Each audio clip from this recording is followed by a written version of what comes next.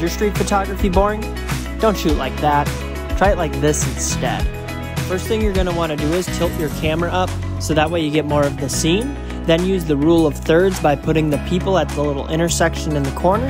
After that, you're going to change your aspect ratio to 16:9 for a full landscape. Set the exposure to -1, and then as soon as it's set up, take a picture. You went from this to something like this. Like and subscribe for more videos.